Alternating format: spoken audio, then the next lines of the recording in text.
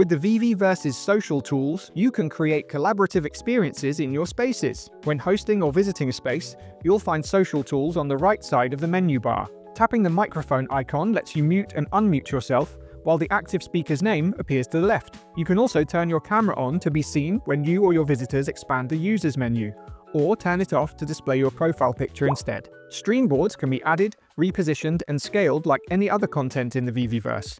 Use them to live stream your view of the VeVeVerse to guide visitors through your space, or stream your camera for a captive audience.